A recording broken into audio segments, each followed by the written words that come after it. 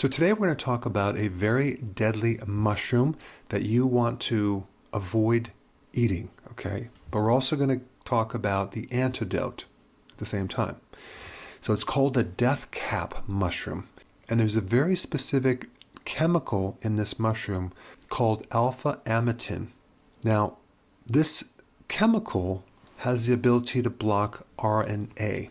RNA is like the template that helps build proteins. It's kind of like the blueprints of building a house.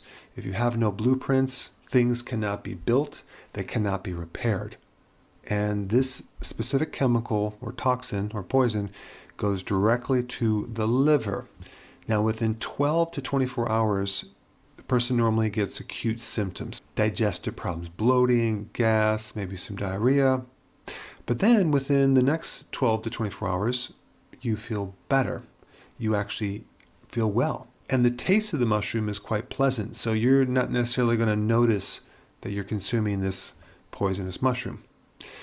But within 24 to 48 hours later, you potentially can end up in a coma and die. And all it takes is consuming 1/2 of this mushroom, which is enough to kill an adult. In fact, the poisoning of this mushroom accounts for the majority of deaths from all mushroom poisonings. This is the mushroom that killed the Roman Emperor Claudius at 54 AD. It is also the poisonous mushroom that killed the Holy Roman Emperor Charles VI in the year 1746. That is because this chemical is literally stopping the any repair action of your liver. And if you know anything about the liver, all it does is repair. It's constantly repairing. It has robust reparative properties. And so your liver literally dissolves to the point where there's nothing left. And of course, you're also going to have depleted antioxidants, specifically glutathione. So if you have all this free radical damage and no repair, you can see that this is a pretty serious situation. So of course, the best thing to do would be to go to the hospital, get your stomach pumped. There's a couple things though that are antidotes or treatments for this condition. One is activated carbon, okay? But the other one is milk thistle. Milk thistle has a phytonutrient called silibinin, which is hepatoprotective. In other words, it protects against poisons and toxins. It also helps build new liver cells. So that would be a very powerful antidote, in addition to something that can act as a precursor to glutathione, so you can have the antioxidant effects as well, and that's called NAC. So the combination of milk thistle and NAC is what you would want as an antidote to this poisonous, deadly mushroom. Hey, before you leave, I just wanted to give you a little quick history on some of the books that I wrote. This was one of the first books. It's called Dr. Berg Body Shapes. It was my attempt at writing about body types. What was very interesting about this book is I actually did all the images myself. Don't ask me why. They look actually not quite as professional as some of the images that I have in the new book. But anyway, this is my first attempt right here called Dr. Berg's Body Shape Diets. And then I wrote a book more extensive called The 7 Principles of Fat Burning. I don't even have a copy anymore, actually, because it's outdated.